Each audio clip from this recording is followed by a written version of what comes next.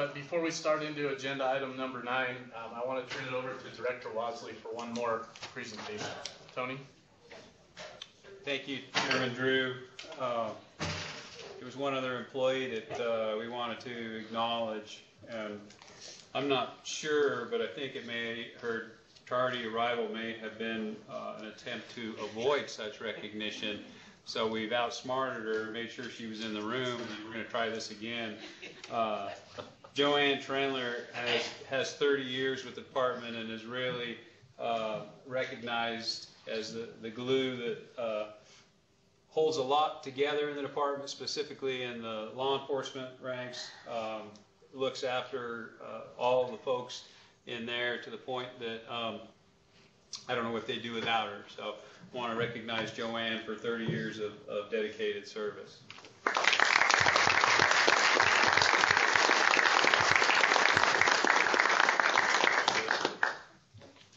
We decoyed you by being late from lunch break, just so you didn't know you were not going. But in all honesty, just appreciation to Joanne from the commission as well. She's helped us a ton, whether it be in these meetings or committee meetings or whatever else. So I sure appreciate, again, her efforts along with the rest of the staff. So we'll move to agenda item number 9, 2015 legislative session update and commission bill positions. Myself and Ms. Jolly will be taking over on this item for possible action. Staff will present a status update, track legislation since the last commission meeting. The commission may consider any additional legislative positions or action. At this point, everyone should have a handout in front of them, just to remind folks what our positions are on different bills that we addressed in April. To be honest, we're so late in the process at this point, I don't know that there's a lot we can do in terms of changing positions, with the exception of one bill. All the bills that are dead because they didn't meet legislative deadlines essentially have been taken off the tracking list. There are extra copies in the back for folks, and I think there's a copy in Vegas and Elko in the public as well. So what I'll do is I'll kind of step through this and ask Kim to maybe help me with any questions that I run across, let you know where we're at. And then I will actually have Chief Turnipseed come up and talk to us about AB 142, because that's the one bill that's kind of in play right now that could have some pretty significant ramifications for the commission and the department. So in terms of AB 35, that's the vessel ID compliance bill. That's been approved. That was a department-sponsored bill, actually got done early in the session. AB 78 started out as the NDOW bill regarding elk fee and authorizing the commission to raise that fee from $5 to $10. It had been substantially amended as of when we met in April, and essentially the amendments took the elk fee out, talked specifically about some of the issues, not the issues, but the commission-cab relationship, and clarified that the cabs can meet at every single meeting or prior to every one of our meetings rather than just quota and season-setting meetings. Provided some direction to us in terms of writing a written explanation when we denied a season or quota recommendation from a cab. And then the other big piece of it that we touched on a little bit this morning is that it dictated the $3 predator fee. 80% of that funding had to go towards lethal projects. We had to take input from the park committee. At one point in the progression, I think when we last looked at it, it had the commission actually approving the plan instead of developing that plan with guidance. Essentially what AB 78 ended up as is very similar to what we reviewed last time. There was a conference committee on Thursday morning at 7:15 with 3 members of the Senate and 3 members of the Assembly. And essentially it passed out as this commission reviewed it. I did have an opportunity to talk with members from both houses that were on the conference committee and express our concerns or our inputs on that bill and the commission's position that we took last time. I think some of those changes were incorporated and 2 of them were not, in terms of what the 80% calculation was based off of, and in terms of the explanations back to the cabs being either at the meeting or in writing. That stayed the same. The commission guidance language actually got put back in. Essentially, there was a concern with diversion if the department wasn't approving the funding.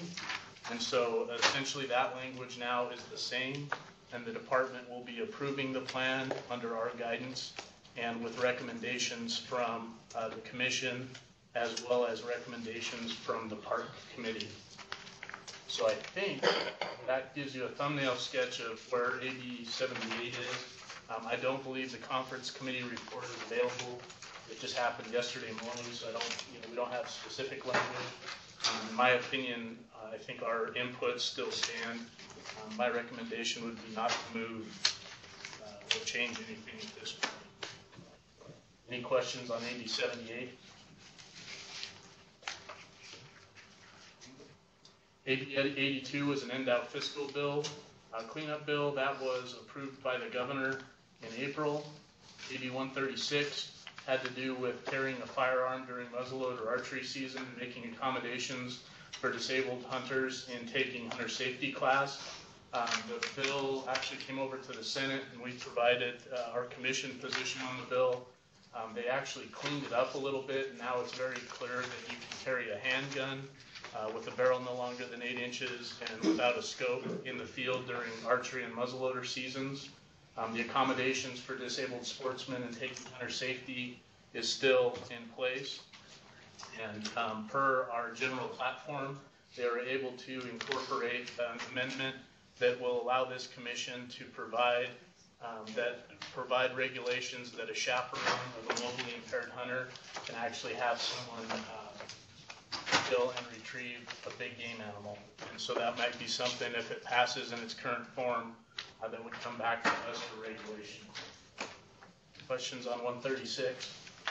As of now, I think they're working up the amendment. It has not come out to the Senate floor yet. So once it comes off the Senate floor, it will go back to the Assembly. But I will relay that the sponsor of the bill was very happy that we were willing to work with them on coming out with kind of a good product and being proactive in that manner. So AB 142, I'm going to skip over at this time. And we'll come back to that. AB 217 had to do with registration of off-highway vehicles. We had a general platform on that to support continuation of the registration and any amendments to improve efficiency and use of the registration program. It is an exempt bill and it's in Ways and Means. And to be honest, I haven't tracked this all that closely. So Kim, I don't know if you had any further update on 217. Kim Jolly for the record, management analyst with the director's office, Lincoln Allen. AB 217 does have the, I guess it would be the second reprint available, and it's a lot easier to understand than what we saw before. And it does maintain registration of OHVs, but it does have an exemption for large OHVs, like the 4-person OHVs, and mini trucks. And then there's kind of a helmet, not being required to wear a helmet for certain types of vehicles. I think it's the mini trucks if they're on an OHV or if they're on a off-highway road. So the Backcountry Hunters and Anglers are supportive of that version, and like you said, it's exempt. So. AB 408 is the next one on our docket, and I don't think we've actually reviewed this, and we have no position. It has to do with law enforcement authority. I think it's federal law enforcement authority on public lands. AGR 2 was a resolution in support of increasing raven depredation. That's already been passed and is at the Secretary of State. SB 4 was Senator Settlemeyer's bill originally to clean up, making sure there was an exemption on traps set on private property from the registration requirements. It had since been amended to include making trap registration voluntary rather than mandatory, and also sent authority over shed antlers to the various county commissions. We had opposed those provisions, supported the original bill that came out of the Senate with the private property exemption for trap registration. And if you'll remember, we were split on the trap registration portion. This has been on the chief clerk's desk in the assembly, which basically means it's sitting there doing nothing. I've heard rumors that it might move, but to this point, as far as I know, it's still on the chief clerk's desk with no changes to what we had reviewed in April. Any questions on any of those so far? SB 41 was the NDOW duck stamp. It was approved by the governor on April 7th, and Director Wasley, did you have an update on that? I do have an update that will be provided in the department activity report. Sounds good. So footnote that. We've got some good news. They actually came out of getting that passed quickly. SB 163 creates the Council on Nevada Wildlife Conservation Education within the Department of Wildlife. That bill is exempt, and I think Ms. Jolly actually just told me that there will be a Senate Finance hearing on that this evening at 6:30. 6 o'clock in Senate Finance in room 2134.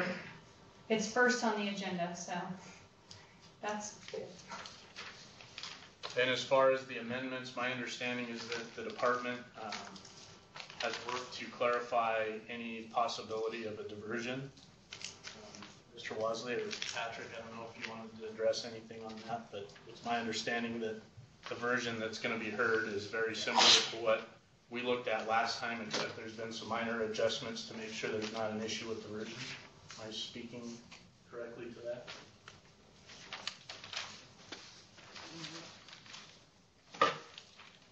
For the record, Patrick Cates, that is correct. The Sportsman's Coalition asked for, through Senator Reed's office, asked for a formal letter from the feds about whether or not the bill constituted diversion. As previously written, the feds did write a letter to that effect, and we worked together and worked on compromise language that addresses all those concerns. Thank you. Any questions on that one? Again, we kind of had a broad platform, and I don't think anything would necessarily change the platform at this point. SB 417 prohibited the use of data to harass or take mammals, game birds, or other wildlife. This was in relation to satellite GPS collars, telemetry collars, and survey data, and that actually has already been delivered to the governor, so it was a late bill in getting introduced and ended up sailing through the process very quickly. SGR 1 urges Congress to enact legislation transferring federal lands to the state. I believe that has passed out of committee in the assembly and will be on the assembly floor. Again, I don't think there's been any amendments that would result in us needing to change any sort of position.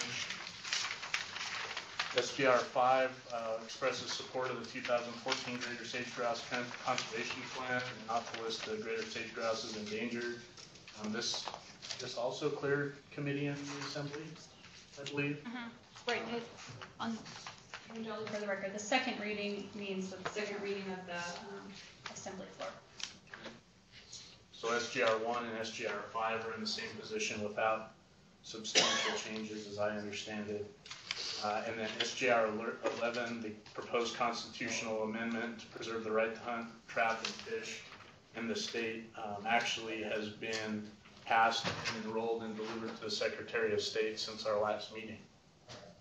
So, are there any questions on the bills that I just went through, or any requests to change anything at this point?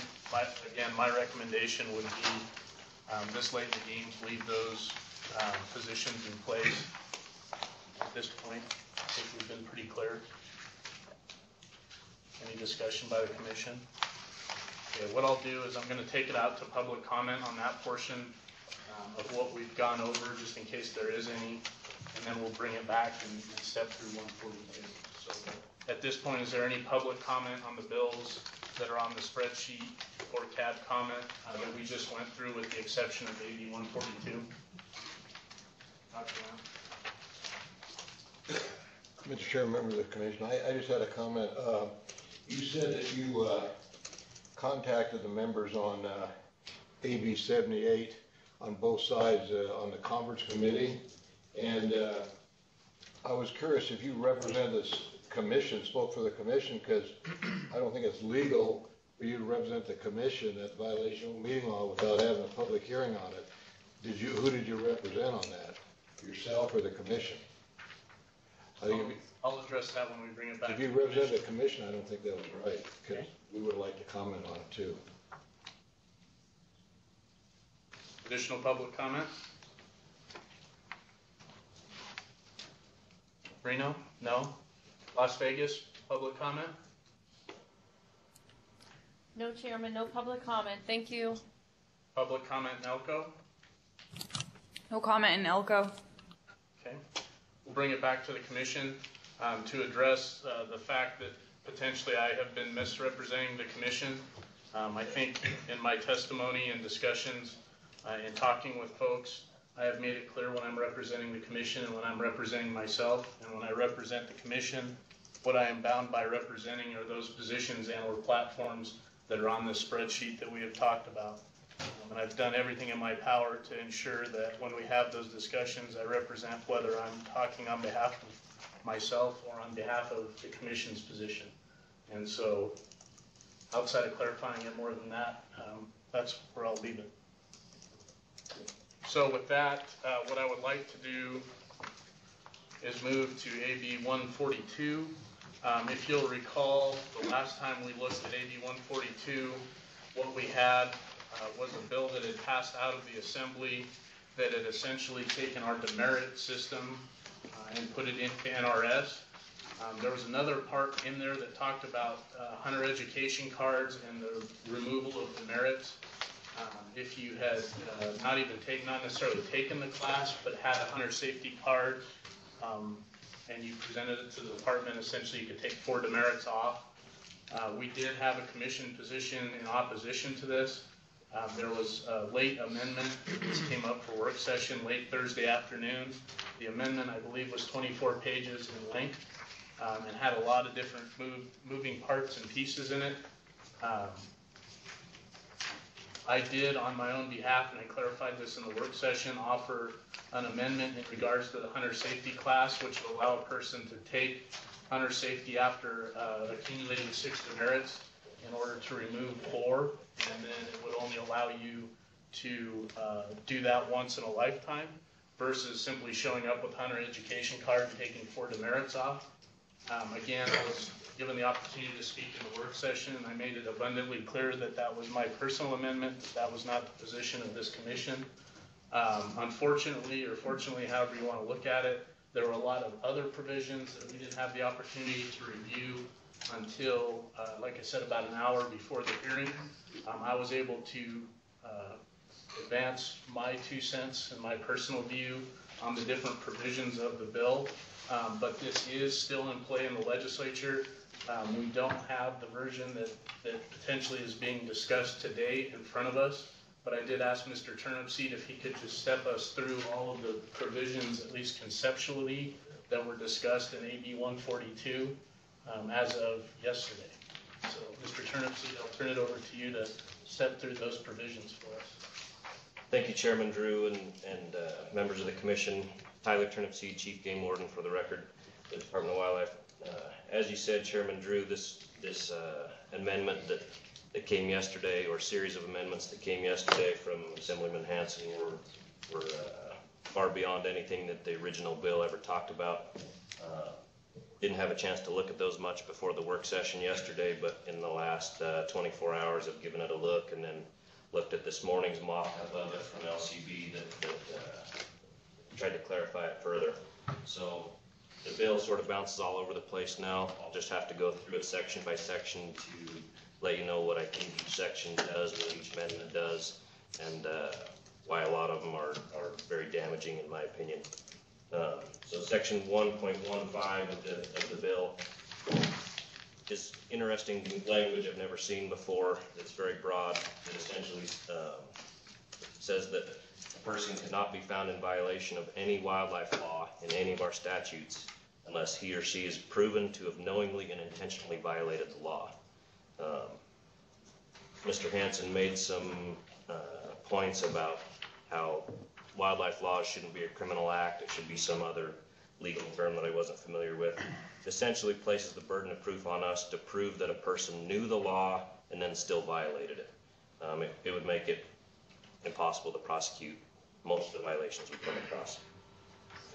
Section 1.9 of the bill would increase from 4 to 6 the number of demerits that a person could remove from their accumulated total by taking the hunter education class. This would be a significant expansion to that loophole. We do, however, support the amendment that Chairman Drew mentioned a minute ago about tightening that up to where a person can only take that once in their lifetime to reduce their demerits. As it's currently written in statute, a person could take that class to reduce 4 demerits rather than 6, and it would be allowed once in any 60-month period. So as you guys know from one of the cases that you've heard in recent years, there have been instances where people continue to take that class as a get-out-of-jail-free card to reduce their mistakes. Section 1.9, subsection 7 would limit the length of a license revocation to only 3 years. As it stands right now, the department and the commission can revoke a person for 2 to 3 years on a misdemeanor, 5 years on a gross misdemeanor, and 10 on a felony. And this would limit that to 3 years. And that includes, I believe that would also include the authority of judges and courts to revoke for more than 3 years. I think it limits not only our authority, but the court's authority. In my opinion, a 3-year license revocation is certainly not sufficient for big game poaching when someone kills an animal without a tag or out of season. Section 2, subsections 4 and 6 of the bill would reduce penalties for killing a mountain lion illegally from a felony to a misdemeanor. That's been in the bill for a while now. That's not new language. Section 2, subsection 7 speaks about 5 and 10-year revocations, which in my mind completely conflicts with section 1.9 that limits the revocations to 3 years, and subsection 7. It's also problematic in that it takes the revocation authority away from the commission and the department and leaves it with the courts.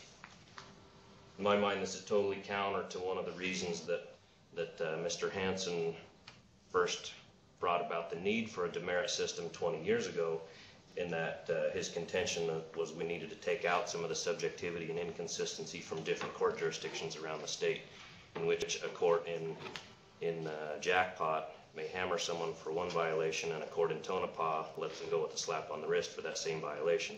In my mind, that was sort of the intention of the demerit system, to make that consistent in each jurisdiction regardless of the local feelings on that particular law in a given area. Section 3, subsection 6 of the bill would take away the department's authority to revoke a person's privileges when they fail to pay their civil penalty after a wildlife conviction. Similarly, section 4 of the bill would take away department authority to revoke a person's privileges when that person fails to appear in court on charges for wildlife crime or fails to pay their ticket. As it is now, if somebody fails to appear or they don't pay their ticket, not only does the court issue a warrant for their arrest, but we can also revoke their privileges, and that subsection would take away our authority to do so. Section 5 of the bill states that a person's license privileges may not be revoked for a period of more than 3 years again. Section 6 of the bill, again, speaks to 5 and 10-year revocations in conflict with the section right before it. Section 9.5 of the bill would take away the authority of the commission to regulate the collection of shed antlers. This is the one that you just mentioned, had been put in a couple other bills that failed or were about to fail, so took it out of those bills apparently and put it in this one. Essentially, it authorizes the commission to make regulations for the commercial collection of shed antlers. As you guys well know from the testimony over the last 2 years, we have no way to differentiate which person is a commercial shed antler collector and which is a non-commercial. They don't wear name tags on the back that say that when they're out on the mountain. As you know, an antler collector doesn't become commercial until months down the road when the antler buyer comes through town and they sell their stack of antlers.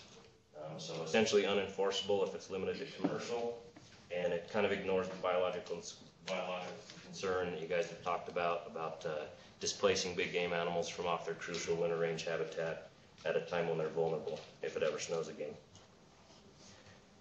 Section 13 of the bill places the demerit schedule into NRS rather than NAC, and in doing so greatly reduces many of those actual demerit numbers. There was testimony from Assemblyman Hansen yesterday that it didn't reduce very many of them. When you go through and count, there are actually 21 different wildlife crimes that the demerits would be reduced for. Section 14.5 of the bill would completely repeal the entire statute that deals with trap registration.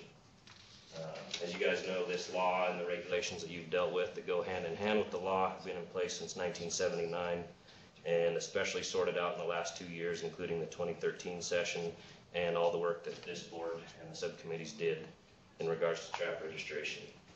That section of the bill would completely eliminate that whole statute from NRS to where there would be no such thing as any provision for trap registration. That would be completely gone. Section 15 of the bill would cause the demerit schedule in statute to expire once the Wildlife Commission readopts a new demerit schedule into NAC and it's then approved at the Legislative Commission. Essentially what Assemblyman Hansen is proposing there is that he wants to roll back the demerit numbers, put them in statute, and then once this board has reheard testimony on the demerit schedule and accepted a new demerit schedule, and then that got approved at the Legislative Commission, which he sits on, and blocked your last several regulations. Only then would the demerit schedule come out of NRS and go back to NAC. So probably that was a lot to digest in a short amount of time, but that's kind of what the bill does now. It bounces all over in the different chapters and essentially is just a whole-scale weakening of our ability to prosecute wildlife crime. Any questions? Just to follow up with Chief Turnipseed, in my ability to review that much of a bill in about 2 hours yesterday, I think his breakdown is very much what was discussed yesterday in the work session. And again, the work session document is a bit confusing, but it is posted on the legislative website through Nellis under Assembly Bill 142. I know you guys haven't had the luxury of looking at that language.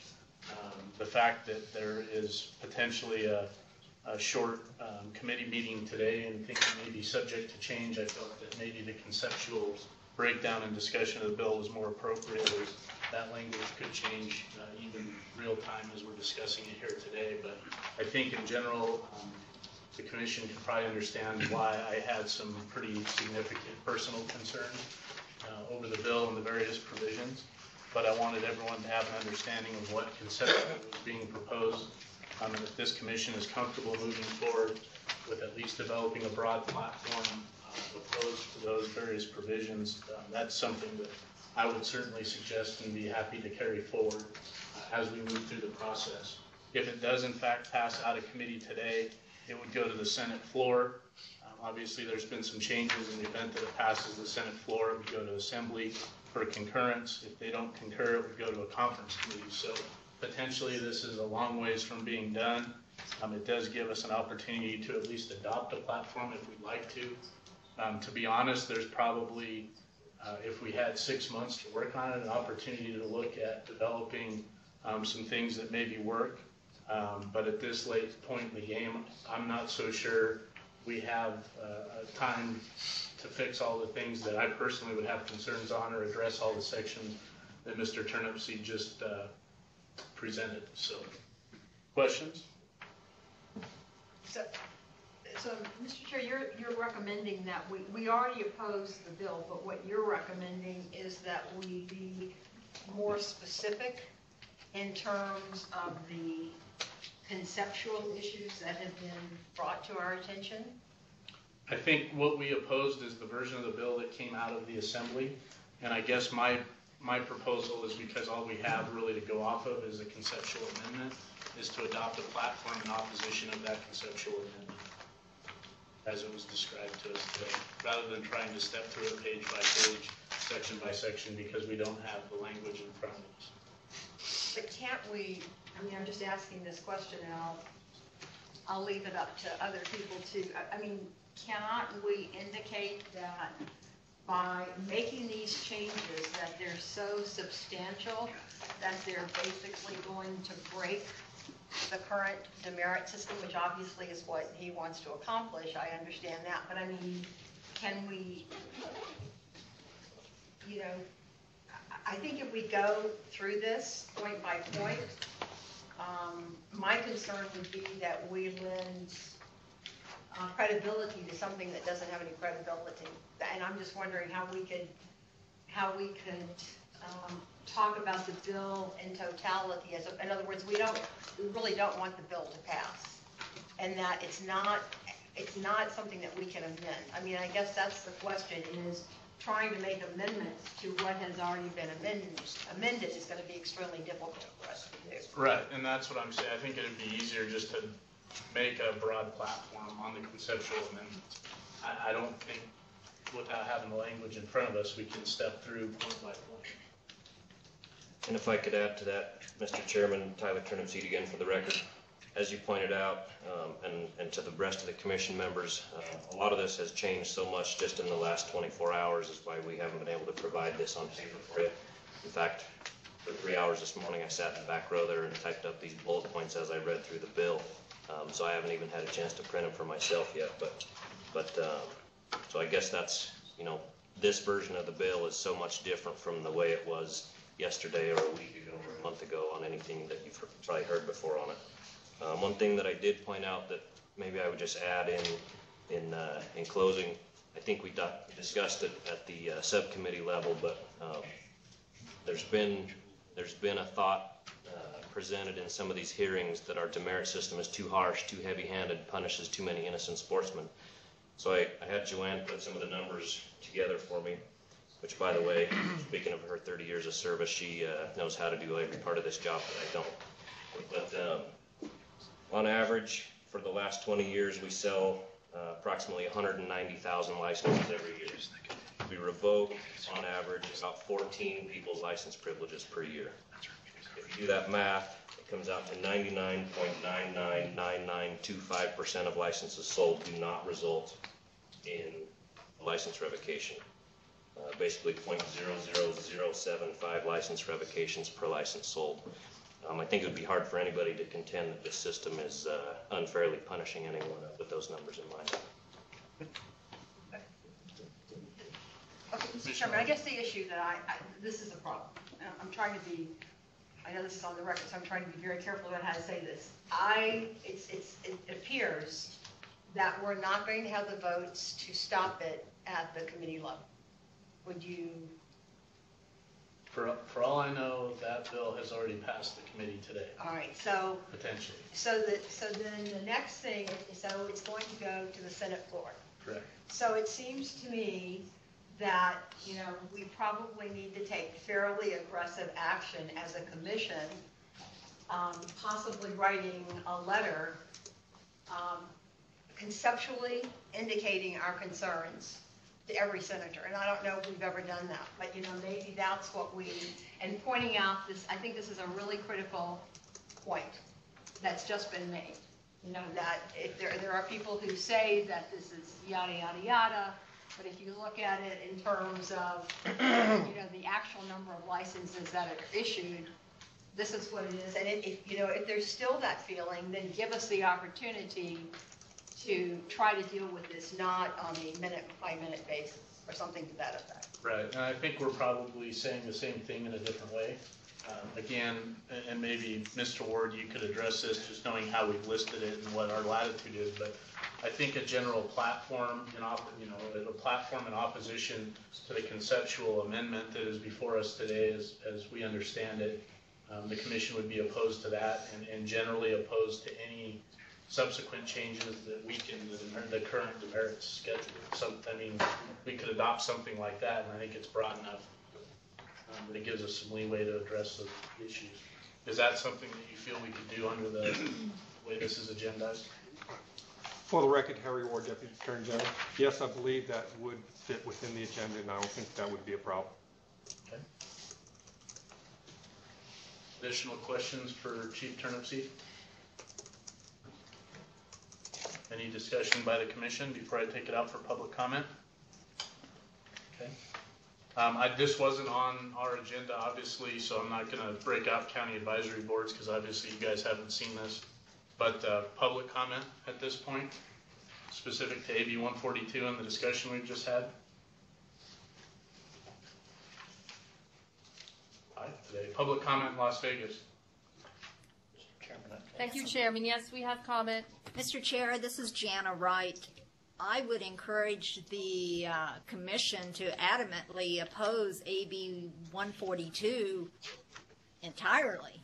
There's so many parts of it that are disgusting that I don't know what you're planning on doing, really. I'm not tracking but definitely as chairman, I hope that you would contact the Senate Majority Leader and Minority Leader and explain how terrible this bill is. Now it undermines Endo. Thank you. Do you want to say something? Additional public comment, Las Vegas?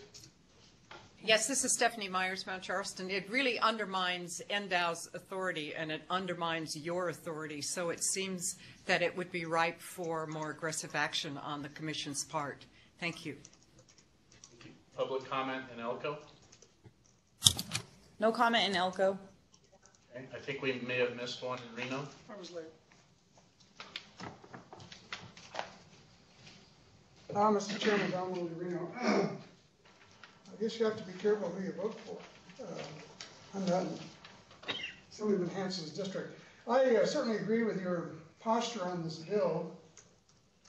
Our side is also working on this issue. I do think it's important to take all the administrative steps that you can to register your concerns about this bill, because ultimately your boss, the governor, I presume will have some opportunity to sign this or not sign it. And I would hope that should it go that far, you might be able to convince the governor not to sign the bill based upon all the administrative steps having been followed carefully and your views registered specifically all along the line. So, worst case, I think that's what go. Okay, next public comment in Reno. Yes, for the record, Fred Volz. I think you need to take a much starker approach in terms of framing this issue, whomever you're going to be speaking to in the legislature. And the way that I would propose doing that is to indicate, do you believe in the state police or the National Guard or the county sheriff or the city police? Because if you do, then completely eviscerating the law enforcement aspect of NDOW and the commission makes no sense at all, and you're essentially going to have rogue people out there doing all sorts of things that are not in the public interest. Thank you. Additional public comment, Reno? Last call. Okay, bring it back to the commission. Discussion, questions? If not, I'm willing to entertain a motion. I would just say, comment, at the risk of sounding redundant, risk of I might receive another letter. The notion that you're going to create ignorance of the law as a defense basically rewrites, I don't know how many, one of those basic tenets in criminal law, a statute that says you only violate the law if you intentionally or knowingly break it. It means you engage in the conduct knowingly or intentionally. Not that you had to be aware of the actual law on the books and violate it in that manner, but if the intent of this bill is to go that far, I mean, it's a dramatic step in the American criminal law system. So I think I share the sentiments with everybody that's been expressed. This is just going too far, especially when you hear the numbers and the justification that it's too draconian of a system. We're talking about 14 license revocations a year.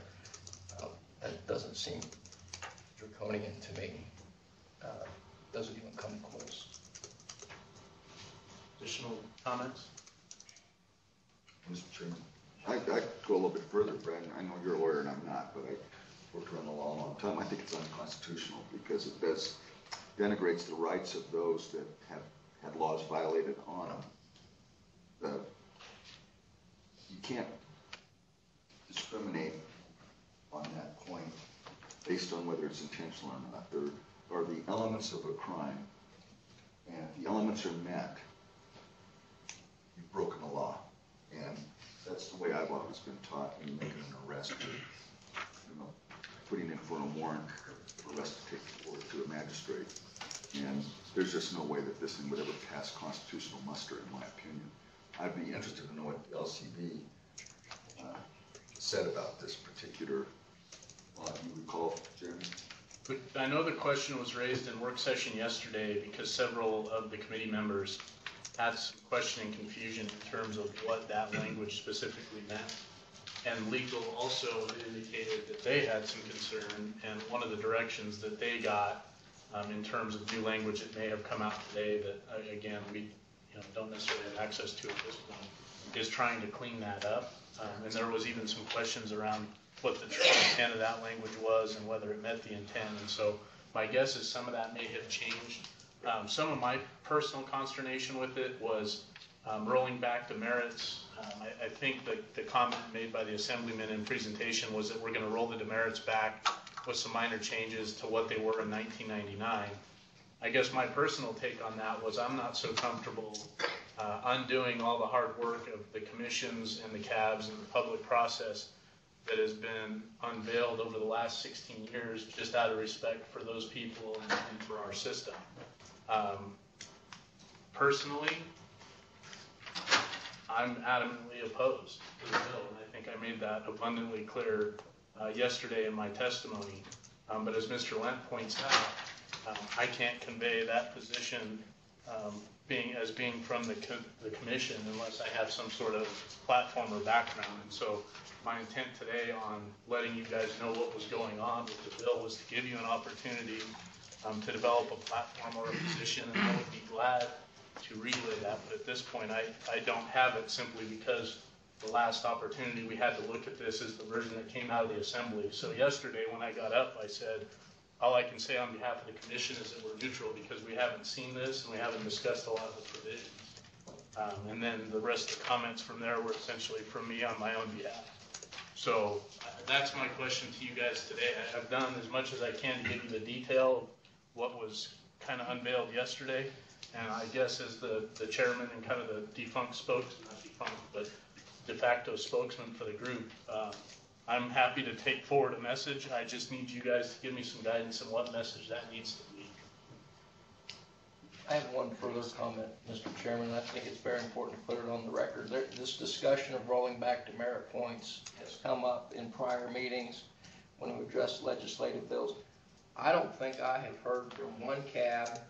I'm not so certain I've heard from one sportsman come forward to either the legislative committee or to this commission saying that this is a draconian system that needs to be fixed, or that there's a problem with the current demerit system. I don't think I've heard that.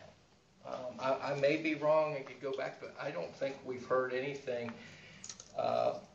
from the community that lives with the existing system that it needs to be fixed and it's broken or anything like that. I know there was some issues here and there on different things, but not throwing out the entire system. I think when we convey this back to the legislature, I think it's important that we make that note of that we're not hearing this from the license holders or the cabs. Mr. Chairman, as somebody pointed out that the bill sponsor there's a personal agenda behind this bill, and that he has a long and sordid history of wildlife violations where he's been convicted of. I can't recall that coming up in committee hearings. I know I have not brought that up.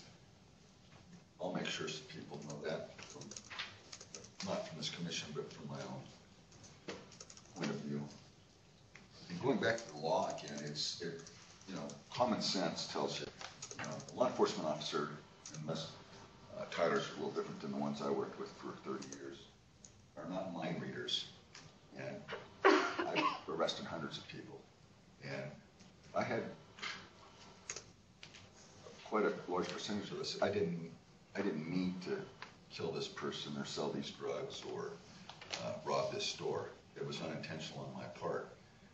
It doesn't really wash. And I've heard people say that in wildlife violations. I didn't mean to fire my firearm and kill a cow elk when I was supposed to be shooting a bull elk. But that doesn't wash either. And I think that's kind of what logic they're trying to portray here. Your responsibility is to make sure that before you pull that trigger, you know that you're going to be firing at a bull elk, and a bull elk only. There's no excuse for non-intentional deviation from the law. And that's where I think it becomes unconstitutional. And I just don't think this thing would fly past muster if given a lot of guys. It's beyond, I can't even believe it's gotten us to this point.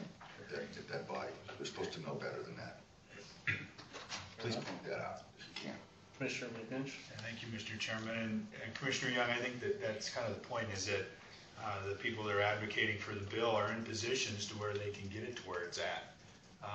They've shut down our process, which has involved cabs in the public, and certainly, there's been blockades put up, and so things can get filtered into this fashion. So, the bill has essentially become a dumping ground for all the nonsense that couldn't survive on its own or as part of another bill. And it's like the cumulative effect, it gained power somehow, it gained traction. When instead of a bill with one dumb idea in it, it's a bill with 10 dumb ideas, and it gains speed. And I don't think any of us are really going to process it other than somebody knows how to work the system, they're masterful at it, and they're leveraging things, and I believe that there's personal issues involved. And so how do we deal with it outside of coming being adamantly opposed and talking with their own legislators and stuff? But there's not a lot to work with in this bill anymore. There's a lot of things that are just out of line, and so back to what Commissioner Lane was saying, do we take a position where we try to salvage some part of it to be part of the conversation, or do we just come out and say this thing is so bad? There's proposals to hold our feet to the fire to be responsive to the cabs, and yet the hypocrisy of it is that we're going to change the whole system without going through the cab process or a public process. And I find that very hypocritical. And and I do think we need to come out opposed. Pretty much just how do you hit a moving target? If it changes. And I think that at this point it's so late in the game that we just say, anything having to do with the demerit system, anything having to do with a bunch of these things that are in here, we're just opposed. It doesn't matter. If it stays anywhere near what it's like now, we're opposed to it, just because it's too late in the game, and we're not. There's games going on. We're not part. We don't want to be part of that. Further discussion? Commissioner Bliss. Like to add, there's not a whole lot more I can say to add to the conversation that's been had. I agree with all the comments that have been made here, but speaking just as a average everyday sportsman, when I read this language, it disappoints me, it disheartens me. Our wildlife deserves the respect and that protection, and in some of these comments, I don't get that. And so I am adamantly opposed to any of these changes, just out of the respect for the wildlife that we have in the state. Okay, additional comment?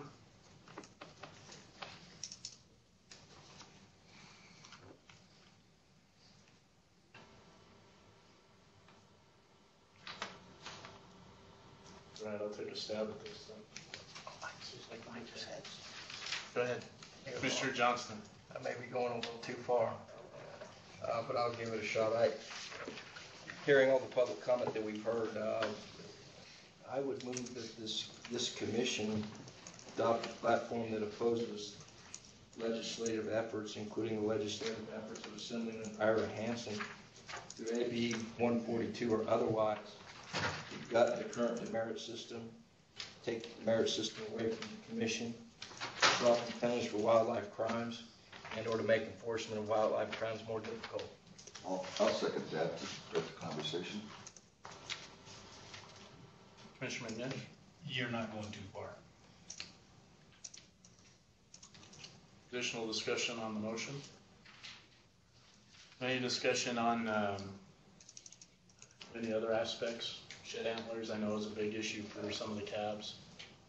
Would definitely hamstring us there. So I'd offer maybe a friendly amendment to, on your list enumerated, to add that we do not support limiting our ability to regulate shed antlers to commercial purposes only. I'd accept that amendment. Thank you. Is the second okay? I with will that? accept that, Chairman. Any other discussion on the motion? Commissioner Lane? But Mr. If you get into that, then you kind of open the door, it's kind of force you to go into other specifics. Do you really want to do that, or do you want to make that broader statement that's already been proposed by Commissioner Johnson? I mean, I'm just concerned that if you start talking about specifics in the bill, then you kind of open yourself up to having to address each one of these issues, and I don't believe that you really want to do that. Brad, can you repeat the original motion? I move that the commission opposes the legislative efforts, including those of Assemblyman Ira Hansen through 142 or otherwise, to gut the current demerit system, to take the demerit system away from the commission, insert it into the Better Rights statute, softens penalties for wildlife crimes, and or makes enforcement of wildlife crimes more difficult.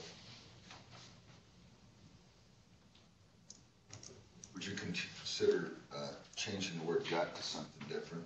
Sure. Maybe a little wordsmithing. Absolutely. With your legalese, lawyerly abilities. Change or eliminate the demerit system. You know, I actually like the word gut because it's gutting it, but hey, go with it.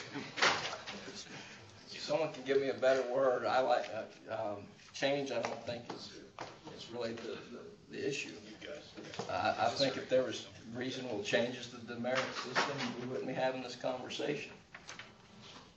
I would say I think it's very appropriate for the subject matter. I was thinking of eviscerate, but gut, well, let's go with that. I will accept. I will change gut to eviscerate. I think that's even stronger, Commissioner Young. But let it be noted that that was your word, not mine.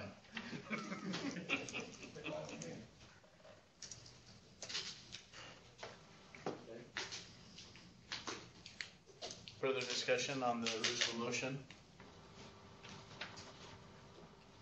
I think the motion's a good motion. I'll support it. Okay, any further discussion or question on the motion? All those in favor, please signify by saying aye. Aye. All opposed?